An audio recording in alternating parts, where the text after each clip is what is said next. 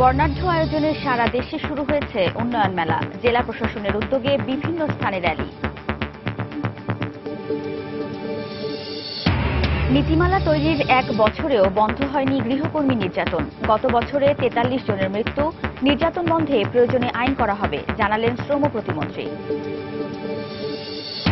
পূর্বাঞ্চল রেলের প্রায় ১২৫০ লেভেল ক্রসিং এর মধ্যে ৭০০রও বেশি অবৈধ। অসচেতনতা আর সরকারি সংস্থার দায়িত্বহীনতায় ঘটছে দুর্ঘটনা। চোরা কারবারিদের হাতে ধ্বংস হচ্ছে উপকূলীয় সংরক্ষিত বনাঞ্চল।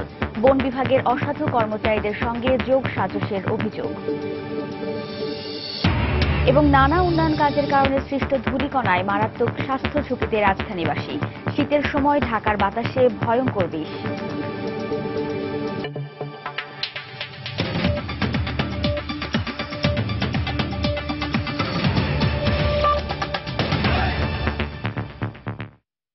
সময় সংবাদের সঙ্গে আছি আমি ওয়াহিদা স্বপ্না। দেশের বিভিন্ন জেলায় সরকারি বেসরকারি বিভিন্ন প্রতিষ্ঠানের উন্নয়নমূলক কর্মকাণ্ড তুলে ধরতে জেলা প্রশাসনের উদ্যোগে শুরু হয়েছে ৩ দিনব্যাপী উন্নয়ন মেলা। এ উপলক্ষে র্যালি সহ নানা কর্মসূচির আয়োজন করা হয়েছে। সকালে রাজশাহীতে গ্রিন প্লাজার সামনে বেলুন উড়িয়ে র্যালির উদ্বোধন করেন জেলা প্রশাসক কাজী আশরাফ উদ্দিন। র্যালিটি নগরের বিভিন্ন সড়ক প্রদক্ষিণ করে। এতে সংসদ সদস্য বেগম আক্তার জাহান ও রাজশাহীর পুলিশ সুপার সহ প্রায় ৭০টি প্রতিষ্ঠানের কর্মকর্তা কর্মচারীরা অংশ নেন।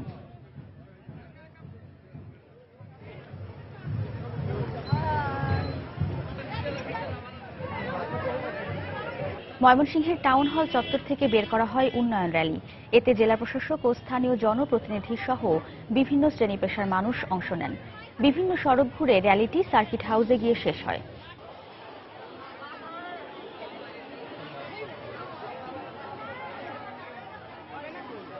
এছাড়া চট্টগ্রাম, বরিশাল ও খুলনা সহ দেশের বিভিন্ন স্থানে বর্ণাঢ্য আয়োজনে শুরু হয়েছে ৩ দিনব্যাপী উন্নয়ন মেলা।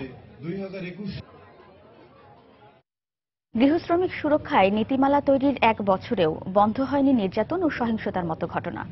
বরং দিন দিন নৃশংসতা যেন বেড়েই চলেছে। শুধু গণমাধ্যমে আসা তথ্য অনুযায়ী গত এক বছরে নির্যাতনের শিকার হয়ে ৪৩ জন গৃহকর্মী মারা গেছেন। মামলার দীর্ঘসূত্রতা ও দৃষ্টান্তমূলক শাস্তি না হওয়ায় এ ধরনের ঘটনা বাড়ছে বলে মনে করেন আইনজীবীরা। বিস্তারিত থাকছে ফেরদৌস লিপির রিপোর্টে। সেদিন অনেক কিছু হয়েছে। আমি যে বাড়ির কথা কইছি, আমার মাস তার দিয়ে মাসে কাজ করতেছি আর ইস্তারি দিয়ে রাখছে হয় মারার কথা কইল মারে।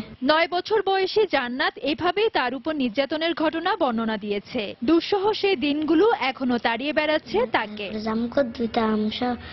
প্রায় ৪ মাস চিকিৎসাধীন থাকার পর এখন অনেকটাই সুস্থ সে। তবে অভাবের তাগিদে অন্যের বাসায় কাজ করতে আসা জান্নাতরা হয়তো সারা জীবনই এই নির্যাতনের চিহ্ন বয়ে বেড়াবে। শুধু একজন জান্নাতেই নয়, দেশে প্রতিনিয়ত গৃহ শ্রমিকরা নির্যাতনের শিকার হচ্ছে, যার বেশিরভাগই রয়ে যায় অজানায়। এক বছর আগে গৃহ শ্রমিকদের সুরক্ষায় নীতিমালা তৈরি হলেও এখনো ভোর থেকে শুরু হওয়া তাদের কাজের নেই কোনো নির্দিষ্ট কর্মঘণ্টা। অনেক সময় বঞ্চিত হয় ন্যূনতম মানবিক অধিকারটুকু। বেসরকারি সংস্থা বিলসের তথ্য অনুযায়ী সারা দেশে গত ৫ বছরে ২২৫ জন নির্যাতিত গৃহ শ্রমিকের মৃত্যু হয়েছে। আহত হয়েছে কমপক্ষে ১৬১ জন। এর মধ্যে ২০১৬ সালে ৬৪ জন গৃহকর্মী নির্যাতনের শিকার হয়েছেন, আর মৃত্যু হয়েছে ৪৩ জন। শরীর খারাপ থাকলে ওই অবস্থায় কাজ করে। পরের মানুষ তো আর এটা বোঝে না, তাদের কাজ হলে একদিন যদি এমনি ছুটি নেই এর বেতন কাটতে রাখে। ছোট নাই বড় নাই, থাপ্পড় মারে, জারি দেয়, গালাগালি করে। প্রভাবশালী যারা এখানে আইনের ফাঁক ফোকর দিয়ে তারা বের হয়ে যায়। আমরা দেখেছি যে টাকা মিনিমাইজ হয়ে যায়। এ ধরনের ঘটনায় ক্ষতিগ্রস্তদের রাষ্ট্রীয় সুরক্ষার পাশাপাশি অভিযুক্তদের দ্রুত বিচারের আওতায় আনার কথা বলছেন সংশ্লিষ্টরা। ইতিপূর্বে যে নির্যাতনগুলো হয়েছে সেই নির্যাতনগুলোর দৃষ্টান্তমূলক শাস্তির ব্যবস্থা, পাশাপাশি এটা দ্রুত বিচার আদালতের বিচার হতে হবে। নীতিমালার ভিতরে সচেতনতা বৃদ্ধির বিষয়গুলো আছে, কিভাবে কার মাধ্যমে কি হবে এগুলো নিয়ে যত তাড়াতাড়ি সম্ভব এই কাজগুলো করা উচিত। শ্রম ও কর্মসংস্থান প্রতিমন্ত্রী জানান, নীতিমালা বাস্তবায়নের জন্য ইতিমধ্যে মনিটরিং টিম সহ নানা ধরনের উদ্যোগ নেওয়া হয়েছে। আমাদের স্টেক হোল্ডার আছে, এনজিও সহ, তাদেরকে নিয়ে আমরা একটা মনিটরিং সেল করেছি। প্রয়োজনে এই সরকার এই গৃহকর্মী নীতিমালাকে আইনে রূপান্তর করবে। বেসরকারি সংস্থা বিলসের পরিসংখ্যান অনুযায়ী শুধুমাত্র দেশের শহরগুলোতে 9 লাখের মতো গৃহকর্মী রয়েছে। ফেরদৌস লিপি, সময় সংবাদ, ঢাকা। পূর্বাঞ্চল রেলের 1230টি লেভেল ক্রসিং এর মধ্যে 719টি অবৈধ। সাধারণ মানুষের অসচেতনতা আর সরকারি বিভিন্ন সংস্থার দায়িত্বহীন আচরণের কারণে বৈধ অবৈধ লেভেল ক্রসিংগুলো এখন গলার কাটা। এসব ক্রসিং এ কোনো গেট বা গেটম্যান না থাকায় প্রায়ই ঘটছে দুর্ঘটনা। আরো জানাচ্ছেন কমল দে। পূর্বাঞ্চলে 1500 কিলোমিটারের কম রেলপথে সরকারি হিসেব অনুযায়ী লেভেল ক্রসিং রয়েছে 1230টি। এর মধ্যে বৈধ লেভেল ক্রসিং 511টি আর অবৈধ ক্রসিং 719টি। 297টিতে গেট ব্যারিয়ার থাকলো 722টি গেট ব্যারিয়ার বিহীন, আর গেটম্যান রয়েছে মাত্র 299টি ক্রসিং এ, যার ফলে ঘটছে রেল দুর্ঘটনা। বোর্ডের মধ্যে লেখা থাকে, কিন্তু তারপরেও মানুষ সতর্ক হয় না যে যেখানে ম্যান নাই সেখানে তার নিজ দায়িত্বে পার হওয়ার কথা, কিন্তু সেই নিজ দায়িত্বটা যেভাবে সচেতন হওয়া দরকার সেভাবে সচেতন হয় না। রেলওয়ে পূর্বাঞ্চলের 12টি থানা এলাকার মধ্যে সবচেয়ে বেশি 116টি অনুমোদনহীন ক্রসিং রয়েছে লাকসামে। এরপর ময়মনসিংহে 106টি অনুমোদনহীন ক্রসিং রয়েছে। সবশেষ গত 28 ডিসেম্বর চট্টগ্রামের 16 শহর স্টেশনের পাশে অবৈধ লেভেল ক্রসিং এ দুর্ঘটনায় নিহত হয়েছে মা ও মেয়ে। অবৈধগুলোর মধ্যে আমাদের একটা কনফিউশন থাকে, টুষার বাজায় গাড়িতেও স্পিড রিডিউস করা সম্ভব না, সামনে কিছু পড়লে তখন পড়ে যাবে, আর করার কিছু থাকে না। শুধু অবৈধ লেভেল ক্রসিং গুলো নয়, সমস্যা রয়েছে বৈধ ক্রসিং গুলোতেও। নিয়ম অনুযায়ী সবগুলো বৈধ ক্রসিং এ গেট ব্যারিয়ার এবং গেটম্যান থাকার কথা, কিন্তু অর্ধেক বৈধ লেভেল ক্রসিং এ কোনো গেটম্যান নেই। চট্টগ্রামে যার সংখ্যা 156টি। আমার এখানে ব্যারিয়ার আছে 4টা, ঠিক আছে, তার মধ্যে 2টা ব্যারিয়ার হইছে আপনার এক হ্যান্ডেলিং এ পড়ে, আর 2টা দুইজনও ফালাইতে হয়, আমরা এক্সট্রা হইছে 2জন। সিগন্যাল ফালানোর পর রং সাইডে আপনার অপোজিটে বিভিন্ন প্রশাসনের গাড়ি ঢুকে এবং সেগুলোকে সিগন্যাল দেওয়ার পরও তারা সিগন্যালগুলো মানে না। তবে রেল কর্তৃপক্ষ বলছে নানা সীমাবদ্ধতার কারণে বৈধগুলো তদারকি করতে না পারলেও অবৈধগুলোকে আধুনিকায়নের ব্যবস্থা নেওয়া হচ্ছে। রেল ক্রসিং গুলোর বিষয়ে একটা প্রজেক্ট কাজ করতেছে, তারা এখানে কিছু যন্ত্রপাতি বসাতে পারে, যেটা ট্রেন আসলে পরে আপনার সেন্সরে এটা বেল বাজবে। রেলওয়ের তথ্য অনুযায়ী ইউনিয়ন পরিষদ, পৌরসভা, স্থানীয় সরকার বিভাগ, সড়ক ও জনপথ বিভাগ, সিটি কর্পোরেশনই বেশিরভাগ অবৈধ লেভেল ক্রসিং তৈরি করেছে। কমল দে, সময় সংবাদ, চট্টগ্রাম। সময় সংবাদে আরো থাকছে। ঢাকা আন্তর্জাতিক বাণিজ্য মেলায় প্রতি বছরই বাড়ছে শিক্ষার্থীদের খণ্ডকালীন চাকরির সুযোগ। মেলার পরও বিভিন্ন ছুটিতে কাজ করার আগ্রহ। প্রধানমন্ত্রী শেখ হাসিনার সভাপতিত্বে মন্ত্রিসভার নিয়মিত সাপ্তাহিক বৈঠক চলছে। সকালে সচিবালয়ে এই বৈঠক শুরু হয়। বৈঠকে অর্থমন্ত্রী আবুল মাল আব্দুল মুহিত, শিল্পমন্ত্রী আমির হোসেন আমু, স্বাস্থ্যমন্ত্রী মোহাম্মদ নাসিম, বাণিজ্যমন্ত্রী তোফায়েল আহমেদ, শিক্ষামন্ত্রী নুরুল ইসলাম নাহিদ সহ মন্ত্রিসভার অন্যান্য সদস্যরা উপস্থিত ছিলেন। বৈঠক শেষে বিস্তারিত জানাতে মন্ত্রিপরিষদ সচিব মোহাম্মদ শফিউল আলমের সাংবাদিকদের ব্রিফ করার কথা রয়েছে।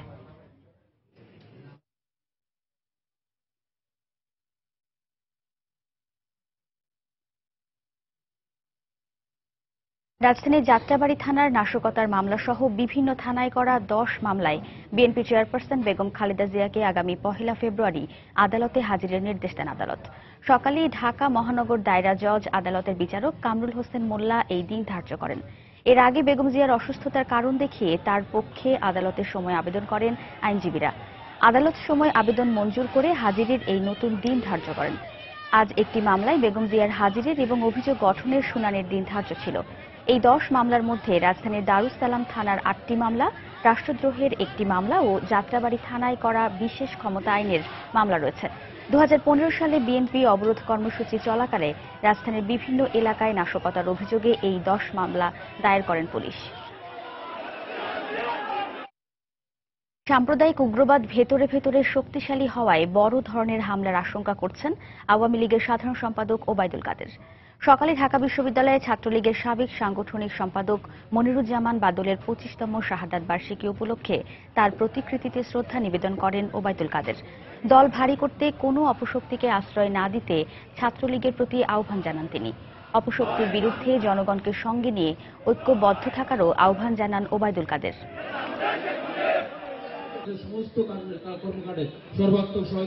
সাম্প্রদায়িক উগ্রবাদী অপশক্তি তারা কিন্তু তলে তলে ভয়ঙ্কর প্রস্তুতিতে আছে। আরো বড় ধরনের হামলা আশঙ্কা আছে। আকাশ ছোঁয়া জনপ্রিয়তাই হচ্ছে শেখ হাসিনার নাম্বার 1 এনিমি। শত্রুরা জানে ভোটে শেখ হাসিনাকে পরাজিত করা খুবই কঠিন, তাকে ফিজিক্যালি লিকুইডেট করাটা টার্গেট তাদের আছে। সেই চক্রান্ত বাংলাদেশে এখন বর্তমান। দ্বিতীয়বারের মতো নারায়ণগঞ্জ সিটি কর্পোরেশনের মেয়র হিসেবে দায়িত্ব নিলেন সেলিনা হায়াত আইভী। পরপর দ্বিতীয়বার মেয়র পদে নির্বাচিত হওয়া আইভীকে এ সময় ফুল দিয়ে শুভেচ্ছা জানান সমর্থকরা। দায়িত্ব গ্রহণের পর তিনি সাংবাদিকদের জানান, জীবনের শেষ সময় পর্যন্ত তিনি নারায়ণগঞ্জবাসীর সেবা করতে চান। আইভী আরও বলেন, তিনি নারায়ণগঞ্জবাসীর সাথেও বেইমানি করবেন না। নারায়ণগঞ্জবাসীর প্রতি অসম্ভবভাবে কৃতজ্ঞ এবং আমি এই কৃতজ্ঞতা তাদের কিভাবে পরিশোধ করবো আমি জানি না, কিন্তু আমি তাদের সেবা করতে চাই। আমার মৃত্যুর আগ পর্যন্ত তারা যেন আমাকে সেই সুযোগটা দেয়। নারায়ণগঞ্জকে প্ল্যান, ক্লিন, ওয়াটার এবং খেলাধুলা, প্লেগ্রাউন্ড সহ আমি এইভাবে প্ল্যান করে কাজ করতে চাচ্ছি এবং প্রত্যেকটা ওয়ার্ডে না হলে অন্তত 3টা ওয়ার্ডের মাঝখানে একটা করে যেন খেলার মাঠ থাকে, সবুজ থাকে এবং আমাদের প্রত্যেকটা খালকে আমরা খনন করতে চাচ্ছি, উদ্ধার করতে যাচ্ছি। পরিবেশ অধিদপ্তরের 5 বছরের হিসেব জানান দিচ্ছে, বছরের অন্যান্য সময়ের চেয়ে শীতে রাজধানীর বাতাস থাকে অতি ভয়ঙ্কর পর্যায়ে। সাম্প্রতিক বছরগুলোতে মেগাসিটি জুড়ে চলা উন্নয়ন কর্মকাণ্ড বাড়িয়ে দিয়েছে ধূলিকণার পরিমাণ। বিশ্বব্যাংকের প্রতিবেদন বলছে, বিশ্বের দূষিত নগরের মধ্যে ঢাকার স্থান 23তম। আর বিশেষজ্ঞরা বলছেন, দেশে বছরে 3,500 মানুষ বায়ু দূষণজনিত অসুখে মারা যান। শাতিলা শারমিনের বিশেষ প্রতিবেদন, ক্যামেরায় ছিলেন খলিলুর রহমান। প্রতিটি ভোর এখানকার বাসিন্দাদের প্রতিশ্রুতি দেয় এক নির্মল পরিবেশের। নগরের বিলাসিতা আর জাঁকজমকপূর্ণ জীবন গ্রামের মানুষকে প্রতি বছর এ ধরনের রাস্তা দিয়ে নিয়ে যাচ্ছে শহরে। বাংলাদেশের গ্রামগুলো থেকে প্রতি বছর রাজধানী ঢাকার উদ্দেশ্যে চলে যাচ্ছেন 51,70,000 মানুষ। দেশের মোট আয়তনের ঢাকার আয়তন যেখানে মাত্র 1%, সেখানেই বসবাস করছে মোট জনসংখ্যার 12% মানুষ। বেসরকারি এক তথ্য মতে, কাঙ্ক্ষিত সেই শহরে প্রায় 25% মানুষ বসবাস করে বস্তিতে, ঘিঞ্জি আর অস্বাস্থ্যকর পরিবেশে। এত ধুলাবালু মুহ দেয়, একসময় পেট খারাপ করে, ঠান্ডা লাগে, কাশি। আর যারা সেই বিলাসী জীবনের একটু আধটু ছোঁয়া পেয়েও যান, তারাও রেহাই পান না দূষণ থেকে। ধুলাবালিতে আমাদের মাথা, গা চুলকায়। এই পরিবেশ অতি ভয়ঙ্কর হয়ে ওঠে শীতে। এ সময় শহর জুড়ে বেড়ে চলে নানা উন্নয়ন কর্মকাণ্ড। ঘরবাড়ি নির্মাণের ধুলোবালি নগরবাসীর নিত্যদিনের সঙ্গী। এ ধরনের আবর্জনা বর্ষা কম থাকায় তা ধুয়ে যেতে পারে না। কেবল ধুলো নয়, যানবাহনের 70 থেকে 80% ত্রুটিপূর্ণ ইঞ্জিন থেকে প্রতিনিয়ত তৈরি হচ্ছে বিষাক্ত কার্বন মনোক্সাইড। এয়ার পলিউশনের কারণে শ্বাসকষ্ট, ধুলোবালিতে নাকটা কান পুরো জাম হয়ে থাকে। নভেম্বর থেকে এপ্রিল মাসে ঢাকার আশপাশে চলে ইটভাটার কাজ। জাতিসংঘের প্রতিবেদন বলছে, দেশে গ্রিনহাউস গ্যাসের সবচেয়ে বড় উৎস এই ইটভাটা। খুশখুশি কাশ, তারপরে আপনার ময়লা প্রচন্ড হয়, ধুলে মাথার ময়লা হয়ে যায়। চিকিৎসকরা জানালেন, দেশের প্রায় 2 কোটি মানুষ বায়ু দূষণজনিত স্বাস্থ্য সমস্যায় ভুগছেন। মোস্টলি নাক কান গলার যে অসুখগুলা সেগুলি বেড়ে যায়। সর্দি হওয়া, হাঁচি লাগা, অ্যালার্জিক যে কোনো একটা ম্যানিফেস্টেশন, ড্রাই কাশি হওয়া, ঢাকা কফ, মানে কোনো কারণ নাই, শুধু এই ডাস্ট ইনহেলেশনের জন্য হচ্ছে। বিশেষজ্ঞদের কাছে প্রশ্ন ছিল, বিশ্ব স্বাস্থ্য সংস্থার মান অনুসারে ঢাকায় দূষণের মাত্রা কেমন? গ্যাসিয়াস ম্যাটারটা একদম একেবারে শুধু নক্স বাদে সবগুলো একেবারে মার্জিনের নিচে স্ট্যান্ডার্ড একটা পর্যায়ে আছে, এবং নক্স যেটা নাইট্রিক অক্সাইড বলে, এটা অনেক সময় কাছাকাছি চলে যায়। আর যদি আমরা পার্টিকুলার ম্যাটারের কথা বলি, ঢাকা শহরে কনস্ট্রাকশন তো অনেক বেড়ে গেছে। কনস্ট্রাকশনগুলো হলেও যাতে ওপেন না হয়, আর ব্রিক ফিল্ডগুলো তো বাড়ছে দিন দিন। মেগাসিটি ঢাকাকে বসবাসযোগ্য করতে সিটি কর্পোরেশন, রাজধানী উন্নয়ন কর্তৃপক্ষ, রাজুক সহ সব প্রতিষ্ঠানের সমন্বিত উদ্যোগ জরুরি বলে মনে করেন তারা। শাতিলা শারমিন, সময় সংবাদ, ঢাকা। রাজধানীর গুলশানের ডিএনসিসি মার্কেটের সামনের খালি জায়গায় ক্ষতিগ্রস্তদের জন্য 291টি দোকান তৈরি করে দেওয়ার ঘোষণা দিয়েছে ঢাকা উত্তর সিটি কর্পোরেশন। সকালে ক্ষতিগ্রস্ত দোকান মালিকদের পক্ষ থেকে গণমাধ্যম কর্মীদের এ তথ্য জানানো হয়।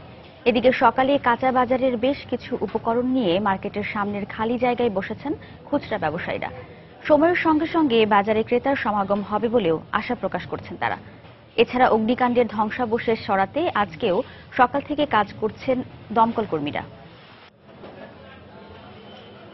গাইবান্ধার সুন্দরগঞ্জে সংসদ সদস্য মঞ্জুরুল ইসলাম লিটন হত্যা মামলায় জামাতের আরও এক নেতাকে গ্রেফতার করেছে পুলিশ। গতকাল বিকেলে সুন্দরগঞ্জে পূর্ব জামাতের আমির সাইফুল ইসলাম মণ্ডলকে জিজ্ঞাসাবাদের জন্য আটক করে পুলিশ। পরে সকালে তাকে গ্রেফতার দেখানো হয়। এর আগে এ মামলায় সুন্দরগঞ্জ উপজেলা পরিষদের সাবেক ভাইস চেয়ারম্যান সহ 7 জনকে গ্রেফতার করে পুলিশ। তারা প্রত্যেকে 7 দিনের রিমান্ডে আছেন। গত 31 ডিসেম্বর সুন্দরগঞ্জের বামনডাঙ্গা মাস্টারপাড়ায় নিজ বাড়িতে দুর্বৃত্তদের গুলিতে নিহত হন সংসদ সদস্য মঞ্জুরুল ইসলাম লিটন। ঘটনার পরদিন নিহতের বোন ফাহমিদা বুলবুল কাকুলি বাদী হয়ে সুন্দরগঞ্জ থানায় একটি হত্যা মামলা দায়ের করেন।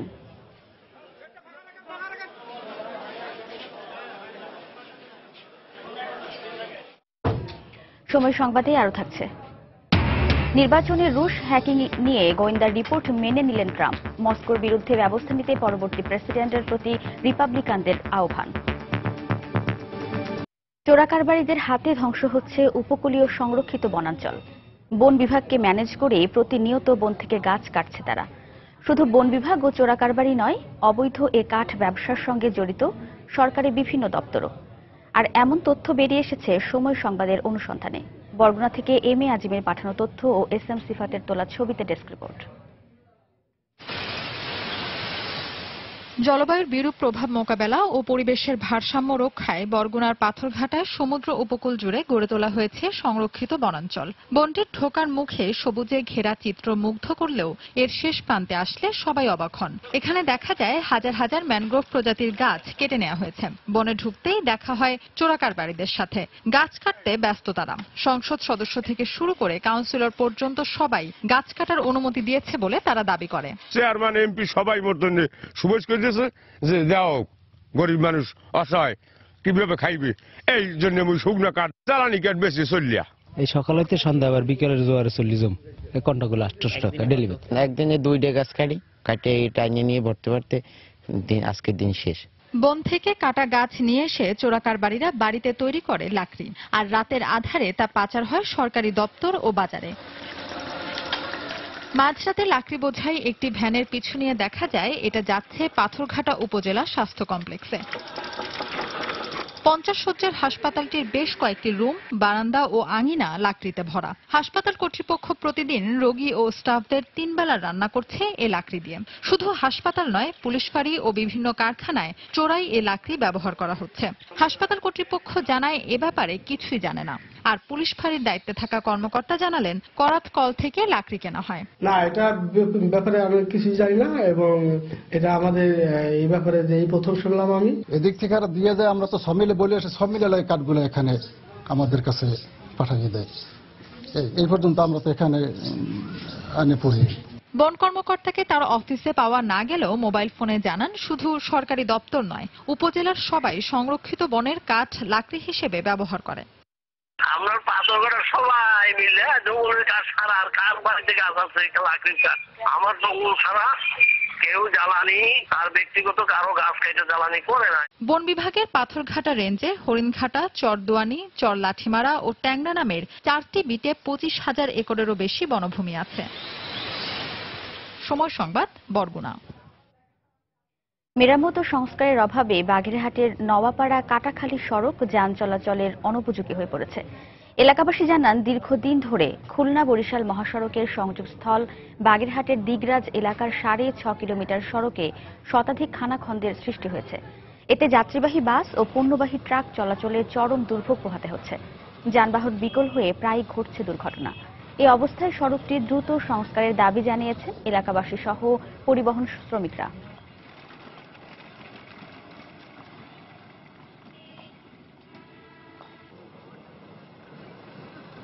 আমাদের গাড়ি চালাতে যেতে খুবই সমস্যা হয়, যাত্রীদের সমস্যা হয়, টায়ারের সমস্যা, টায়ার পুস্টার সবকিছুরই সমস্যা হয়। গাড়ি খালি লাভ পারে, এদিক ওদিক স্টারিং কাটে যায়। প্রত্যেকদিন এক্সেল ভাঙে, ওই টিউব ভাঙে, নাই চাকা পাংচার হয়ে যায়। কলেজে আসতে কষ্ট হয়, ধুলোবালি নাকের ভিতর পড়ে, অনেক সমস্যা দেখা যায়। তাই আমরা চাচ্ছি এই রাস্তাটাতে আপনারা ভালো করে দেন। 1 মাসের মধ্যে মন্ত্রণালয় কর্তৃক অনুমোদিত এটা ওয়ার্ক অর্ডারের কাজ শুরু হয়ে যাবে আর ইতিমধ্যে যাতে জনদুর্ভোগ লাঘব করার জন্য এবং যোগাযোগ ব্যবস্থা অক্ষুণ্ণ রাখার জন্য আমরা প্রতিনিয়ত সড়ক বিভাগ কর্তৃক আমাদের ট্র্যাক আছে, বিভাগীয় মেরামত কাজ অব্যাহত রয়েছে। ক্রেতা আকর্ষণে পারদর্শী হওয়ায় ঢাকা আন্তর্জাতিক বাণিজ্য মেলায় প্রতি বছরই বাড়ছে শিক্ষার্থীদের খণ্ডকালীন কাজের সুযোগ। মেলায় অংশ নেওয়া প্রতিষ্ঠানগুলো বলছে, সাধারণ বিক্রয়কর্মীদের চেয়ে বিশ্ববিদ্যালয় এবং কলেজ পড়ুয়ারা অনেক বেশি স্মার্ট। তাই নিজেদের পণ্যের ব্র্যান্ডিং ও কাটতি বাড়াতে বেশিরভাগ প্রতিষ্ঠানই তাদের স্টলে শিক্ষার্থীদের নিয়োগ দিয়েছে। বাড়তি আয়ের সঙ্গে মেলায় অর্জিত অভিজ্ঞতা আগামীতে বিভিন্ন ক্ষেত্রে সহায়ক হবে বলে মনে করছেন শিক্ষার্থীরা। বিস্তারিত জানাচ্ছেন হাজেরা শুলি। উন্নত সব দেশের শিক্ষার্থীরা পড়ালেখার অবসরে রেস্তোরাঁ সহ বিভিন্ন প্রতিষ্ঠানে খণ্ডকালীন কাজ করলেও বাংলাদেশে এই সুযোগ সীমিত। তবে খণ্ডকালীন কাজের সুযোগ করে দিয়ে তাদের সে দুঃখ অনেকটাই কমিয়েছে ঢাকা আন্তর্জাতিক বাণিজ্য মেলা। ক্রেতা আকর্ষণ ও পণ্য বিক্রিতে শিক্ষার্থীদের পারফরমেন্স ভালো হওয়ায় প্রতি বছরই বাড়ছে এই সংখ্যা।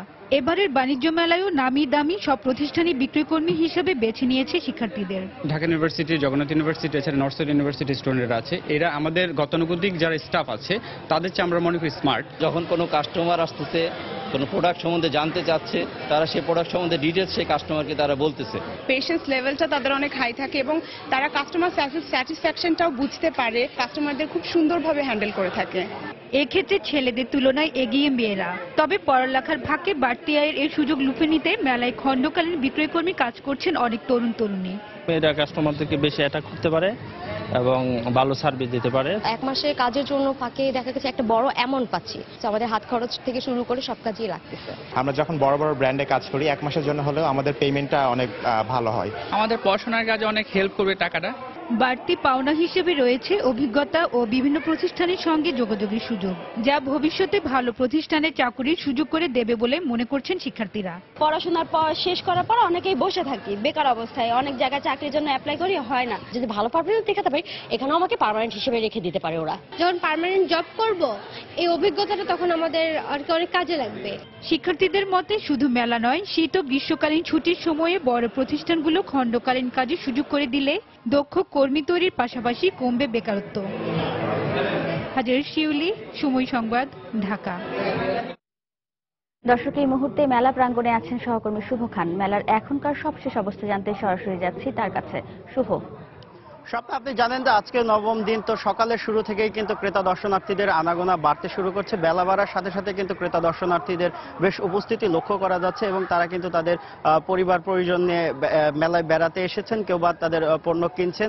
এবং আজকে মেলাতে কিন্তু ক্রেতা দর্শনার্থীদের কথা চিন্তা করে এবং বিক্রি বাড়ানোর উদ্দেশ্যে কিন্তু বিক্রেতা প্রতিষ্ঠান যারা রয়েছেন তারা কিন্তু বিভিন্ন ধরনের পণ্যের ছাড় দিচ্ছেন। আরেকটি বিষয় একটু জানিয়ে রাখতে চাই দর্শকদের উদ্দেশ্যে, যে বিক্রি বাড়ানোর উদ্দেশ্যে কিন্তু এখানকার যারা বিক্রয় প্রতিষ্ঠানগুলো রয়েছেন তারা কিন্তু তাদের স্টলের সামনে সেলফি কর্নার করে দিয়েছেন। সেখানে কিন্তু ক্রেতা দর্শনার্থীরা সেলফি তুলতে পারছেন এবং সংশ্লিষ্ট প্রতিষ্ঠানের যে ওয়েবসাইট রয়েছে সেখানে সেই সেলফিগুলো আপলোড করে বেশি সংখ্যক লাইক যদি তারা পায়, তাহলে সেই ক্রেতা দর্শনার্থীদেরকে কিন্তু টেলিভিশন সহ আকর্ষণীয় যে পুরস্কার রয়েছে সেগুলো কিন্তু বিক্রেতা প্রতিষ্ঠানগুলো তাদেরকে দিচ্ছেন।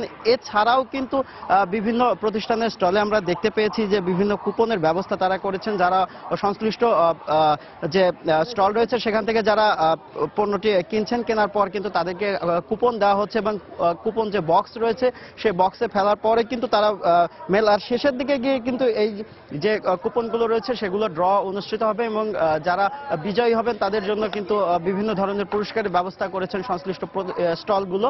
তো এখানে কিন্তু দেখা যাচ্ছে যে যেহেতু মুক্তবাজার অর্থনীতিতে কিন্তু বিক্রেতা বা উৎপাদক প্রতিষ্ঠানগুলোকে কিন্তু বিভিন্ন প্রতিযোগিতার সম্মুখীন হতে হয় এবং বিভিন্ন প্রতিষ্ঠানের সাথে তাদেরকে কিন্তু প্রতিযোগিতা করে তাদের ব্যবসায়িক যে লক্ষ্য সেটা কিন্তু পূরণ করতে হয়। সে কারণেই কিন্তু এখানে বিক্রি বাড়াতে নানা ধরনের যে পদ্ধতি সেগুলো কিন্তু প্রয়োগ করছেন। যেহেতু এটি বাণিজ্য মেলা, সুতরাং এখানে যেমন তাদের বিক্রয়ের উদ্দেশ্য থাকে, পাশাপাশি উৎপাদক প্রতিষ্ঠানগুলো কিন্তু অন্যান্য যে প্রতিষ্ঠানগুলো রয়েছে সেগুলোর সাথে যে পণ্যের গুণগত মান, ডিজাইন সবগুলো কিন্তু তারা পর্যবেক্ষণ করেন এবং সব বিষয়গুলো মাথায় রেখেই কিন্তু তারা তাদের যে বিক্রয়ের যে পদ্ধতি সেটা কিন্তু নির্ধারণ করেন। এখানে আমরা বেশ ক্রেতা দর্শনার্থীদের উপস্থিতি আপনারা দর্শক দেখতে পাচ্ছেন এবং তারা কিন্তু তাদের বন্ধু বান্ধব বা পরিবার পরিজন নিয়ে যেমন মেলাতে ঘুরছেন, পাশাপাশি কিন্তু তারা তাদের যে প্রয়োজনীয় যে পণ্যগুলো সেগুলো কিন্তু তারা পছন্দ করে কিনতে পারছেন। তো এখানে বিক্রয় প্রতিনিধি যারা আছে তাদের সাথে আমরা কথা বলেছি। তারা বলেছেন যে আজকে এ পর্যন্ত যেহেতু ক্রেতা দর্শনার্থীদের উপস্থিতি ক্রমে বাড়ছে, সুতরাং তারা কিন্তু বলছেন যে সময়ের সাথে সাথে তাদের বিক্রিও বাড়বে এবং ক্রেতা দর্শনার্থীদের উপস্থিতিও বাড়বে, এমনটাই প্রত্যাশা করছেন তারা। তো স্বপ্না, এই ছিল এখন পর্যন্ত এখানকার সর্বশেষ। দর্শক, ঢাকা আন্তর্জাতিক বাণিজ্য মেলার আজ নবম দিনের সবশেষ খবরাখবর জানছিলাম সহকর্মী শুভ খানের কাছ থেকে। মৌলভীবাজারের কুলাউড়া মনু রেল সেতুতে বাঁশ সরিয়ে কাঠের স্লিপার বসানোর কাজ করছে রেলওয়ে কর্তৃপক্ষ। অকেজো হয়ে যাওয়া স্লিপারগুলোর পরিবর্তে নতুন 40টি স্লিপার বসানো হচ্ছে। গত শনিবার থেকে কাজ শুরু হলেও শেষ হতে আরও 2-3 দিন লাগবে বলে জানিয়েছে রেলওয়ে বিভাগ। এতে ঢাকা সিলেট চট্টগ্রাম রুটের এই ব্রিজটি অনেকটাই ঝুঁকিমুক্ত হবে বলে জানিয়েছে স্থানীয়রা। তবে স্লিপার বসানোর পাশাপাশি এই রেল সেতুর জন্য একজন স্টেশন মাস্টার নিয়োগের দাবিও জানিয়েছেন তারা। মনু নদের ওপর প্রায় 300 মিটার দৈর্ঘ্যের মনু সেতুতে 208টি স্লিপার রয়েছে, যার অধিকাংশই পুরনো হয়ে যাওয়ায় ভেঙে গেছে। সেই ভেঙে যাওয়া অংশ ঠেকাতে স্লিপারের মাঝে বাঁশ লাগানোর খবর প্রচার করে বিভিন্ন গণমাধ্যম। এরই পরিপ্রেক্ষিতে বাঁশ সরিয়ে কাঠের স্লিপার লাগাচ্ছে রেলওয়ে কর্তৃপক্ষ।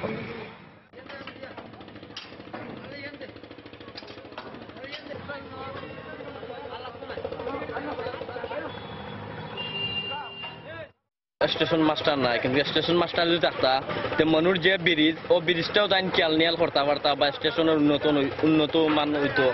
এরকম যদি কামটা চালানি হয় আরো সুন্দর হয়, আরো ভালো হয়।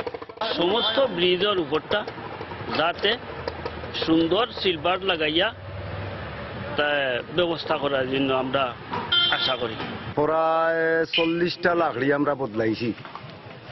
কাজ তো আরো 3-4 দিন আগ থেকে শুরু হয়েছে, আরো 2 দিন হইলে ব্রিজের কাম কমপ্লিট হয়ে যাব গিয়া। মোটামুটি ব্রিজ এখন বালা।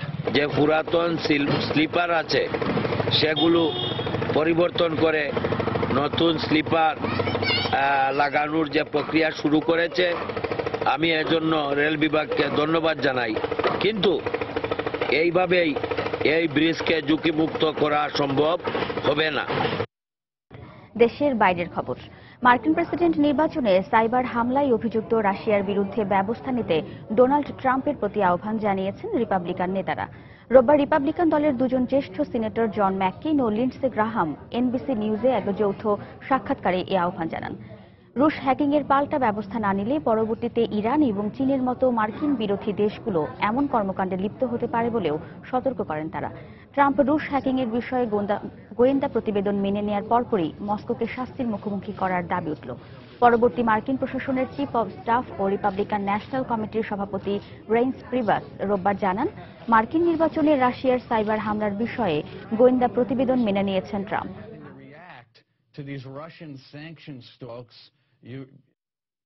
যুক্তরাষ্ট্রের নিউ ইয়র্কে গেল শনিবার থেকে শুরু হওয়া তুষারপাত অব্যাহত রয়েছে। তাপমাত্রা 9 ডিগ্রি ফারেনহাইট থেকে আরও কমে নেমেছে হিমাঙ্কের নিচে 6 ডিগ্রি ফারেনহাইটে। এরই মধ্যে তুষারপাতের কারণে নিউ ইয়র্ক সহ রাজ্যের দক্ষিণাঞ্চলে তুষার ঝড়ের জরুরি সতর্কতা জারি করা হয়েছে। এদিকে হঠাৎ করেই আবহাওয়ার এমন আক্রোশে বিপাকে পড়েছেন প্রবাসী বাঙালিরা। টিএম মামুনের ছবিতে যুক্তরাষ্ট্র থেকে শিহাবুদ্দিন কিসলুর রিপোর্ট।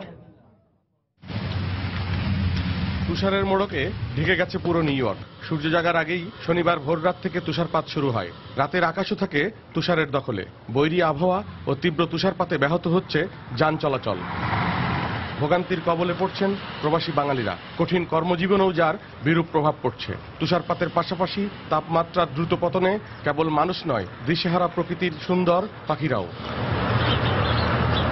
তীব্র তুষারপাতের কারণে 6 থেকে 12 ইঞ্চি তুষারে ঢাকা পড়েছে নিউ ইয়র্কের রাস্তাঘাট ও আশপাশের এলাকা।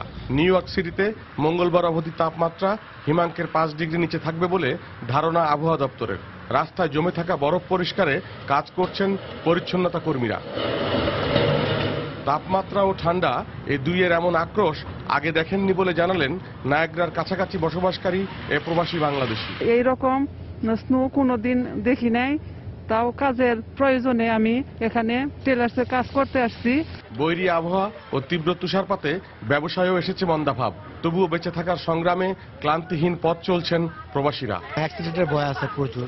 আজকে -9 ঠান্ডা, অনেক ঠান্ডা, রাস্তাঘাটে মানুষ খুব কম। প্রচন্ড ঠান্ডা। এই বছর প্রথম স্নো পড়ছে আর কি। জীবনযাত্রা অনেক কঠিন হয়ে গেছে, চলাফেরা অনেক কঠিন হয়ে গেছে, অনেকে ব্যবসা বাণিজ্য বন্ধ করে বাসায় চলে আসছে। নিউ ইয়র্কের বাঙালি অধ্যুষিত কুইন্সে তুষার পড়েছে 4.5 ইঞ্চি। এই যাবৎ সর্বোচ্চ 6 ইঞ্চি তুষারপাত হয়েছে লং আইল্যান্ডের সাফক কাউন্টিতে। তুষার জমে বরফ হওয়ায় চলাচলে ও ঘরের বাইরে বেরোতে জরুরি সতর্কতা জারি করেছে নগর কর্তৃপক্ষ। নিউ ইয়র্ক ছাড়াও তুষারের মোড়কে ঢেকে গেছে যুক্তরাষ্ট্রের আরও কয়েকটি অঙ্গরাজ্য। তীব্র তুষারপাতের কারণে প্রচণ্ড ঠান্ডায় জর্জিয়া, কেন্টাকি, মেইন, অরেগন অঙ্গরাজ্যে এ পর্যন্ত 5 জনের মৃত্যুর খবর পাওয়া গেছে।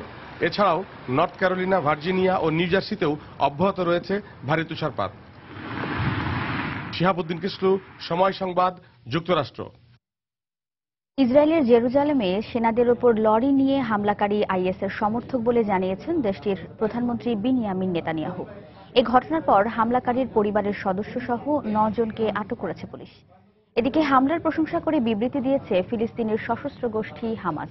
রোববার জেরুজালেমে ফারিক উনবার নামের ওই ফিলিস্তিনের লরি হামলায় অন্তত 4 সেনা সদস্য নিহত হয়। পরে পুলিশের গুলিতে 28 বছর বয়সী ওই হামলাকারীরও মৃত্যু হয়। রোববার দক্ষিণাঞ্চলীয় পূর্ব জেরুজালেমের ইসরায়েলি আরমন হানেতিভ এলাকায় ওল্ড সিটি অব জেরুজালেম পরিদর্শনে আসে একদল ইসরায়েলি সেনা। এ সময় বাস থেকে নামতেই তাদের উপর দ্রুতগতিতে ট্রাক তুলে দেয় এক ফিলিস্তিনি। এতে ঘটনাস্থলে 4 জন নিহত হয়। এছাড়া আহত হয় বেশ কয়েকজন। পুলিশ জানায় ইচ্ছাকৃতভাবেই ওই ফিলিস্তিনি এ হামলা চালিয়েছে। নিঃসন্দেহে এটি একটি সন্ত্রাসী হামলা। হত্যার উদ্দেশ্যে এ হামলা চালানো হয়েছে। আমাদের সেনাদের গুলিতে হামলাকারী নিহত হয়েছে। পাশাপাশি এ ধরনের হামলা যেন আর না হয় সে ব্যাপারে সজাগ রয়েছি আমরা। আমি পাশেই দাঁড়িয়েছিলাম। নিরাপত্তা বাহিনীর সদস্যরা বাস থেকে নামা মাত্রই ট্রাকটি তাদের গায়ের ওপর তুলে দেয়। এরপর সেনাবাহিনী ট্রাকটি লক্ষ্য করে গুলি শুরু করলে হামলাকারী নিহত হয়। হামলার কিছুক্ষণ পরেই ঘটনাস্থল পরিদর্শনে যান ইসরায়েলি প্রধানমন্ত্রী বেনিয়ামিন নেতানিয়াহু। পরে সাংবাদিকদের তিনি বলেন, ফাদি আহমেদ হামদান নামের ওই ফিলিস্তিনি আইএসের সমর্থক ছিলেন। আমরা হামলাকারীর পরিচয় শনাক্ত করতে পেরেছি। সে আইএস এর সমর্থক। আইএস এর প্রতি অনুপ্রাণিত হয়েই এই হামলা চালিয়েছে। এ বিষয়ে পদক্ষেপ গ্রহণের জন্য আমাদের প্রতিরক্ষা মন্ত্রীর সঙ্গে আলোচনা করব। এদিকে হামলার ভূয়সী প্রশংসা করে বিবৃতি দিয়েছে ফিলিস্তিনের ইসলামী সশস্ত্র গোষ্ঠী হামাস। তারা এ ধরনের হামলাকে সাধুবাদ জানান বলেও বিবৃতিতে উল্লেখ করা হয়। এ ধরনের সাহসী হামলাকে আমরা অভিনন্দন জানাই। ইসরায়েলি সেনারা আমাদের ফিলিস্তিনিদের যেভাবে হত্যা করে আসছে এটা তারই একটা স্বাভাবিক প্রতিক্রিয়া। এ ধরনের হামলা ইসরায়েলি সেনাদের জন্য সতর্কবার্তা। হামলাকারী চাচা জানান, এটি হামলা নাকি দুর্ঘটনা তা খতিয়ে দেখা দরকার। ওই ফিলিস্তিনির মৃত্যুর পর গায়েবানা জানাজা নামাজ আদায় করেছেন ফিলিস্তিনি নাগরিকরা। আমরা জানি না এটা হামলা নাকি দুর্ঘটনা। হামলার 1 ঘন্টা পরে ইসরায়েলি সেনারা আমাদের বাড়িঘর ধ্বংস করে দিয়েছে। এছাড়া একজন নারী ও পুরুষকে আটক করে নিয়ে গেছে তারা। এই হামলার পরই জেরুজালেম জুড়ে নিরাপত্তা জোরদার করেছে ইসরায়েলি কর্তৃপক্ষ। আরও সন্ত্রাসী হামলার আশঙ্কায় ওই এলাকায় গাড়ি চলাচল শিথিলের পাশাপাশি বাড়ানো হয়েছে তল্লাশি অভিযান। রবিউল ইসলাম আওলাদ, সময় সংবাদ। খেলার খবর, আবারও হোঁচট খেল বার্সেলোনা। লা লিগার খেলায় লিওনেল মেসির শেষ মিনিটের গোলে ভিয়ারিয়ালের সাথে 1-1 গোলে ড্র করেছে জায়ান্ট বার্সা। এদিকে সিরিয়ায় 2 আর্জেন্টাইনের দিনে বোলোনিয়ার বিপক্ষে 3-0 গোলের জয় তুলে নিয়েছে শীর্ষে থাকা জুভেন্টাস। গঞ্জালো হিগুয়েনের জোড়া গোল ছাড়াও আরেকটি গোল করেছেন আরেক আর্জেন্টাইন পাউলো দিবালা। নতুন বছরেও বদলায়নি বার্সেলোনার ভাগ্য।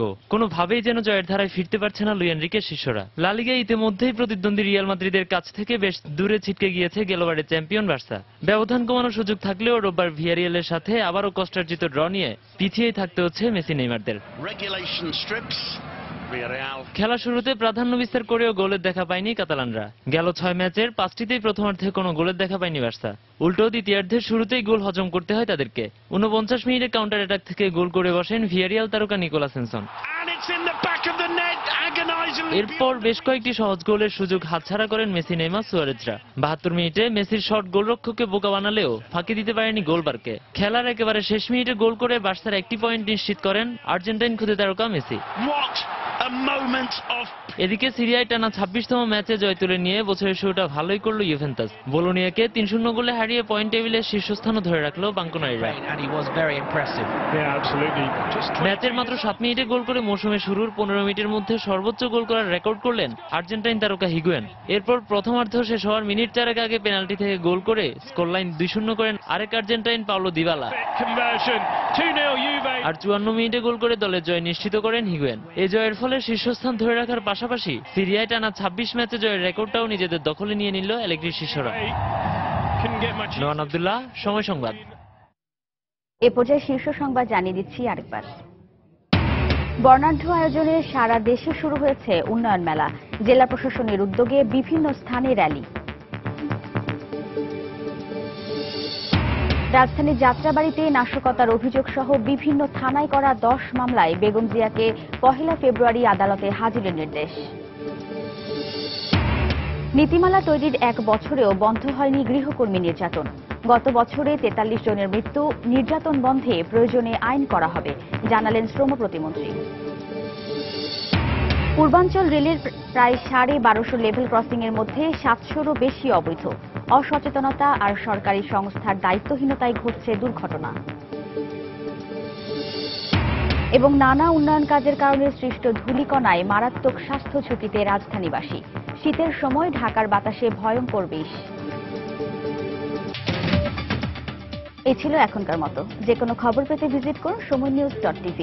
যে কোনো বাংলা লিংক ও রবি নম্বর থেকে সময় সংবাদের খবর, অনুষ্ঠান সম্পর্কে জানতে এবং যে কোনো তথ্য সময় সংবাদকে জানাতে ডায়াল করুন 16242 নম্বরে। এছাড়া এইমাত্র পাওয়া খবর আপনার মোবাইলে পেতে SMS করুন *BN লিখে পাঠিয়ে দিন 16242 নম্বরে। আর সঙ্গেই থাকুন সময়।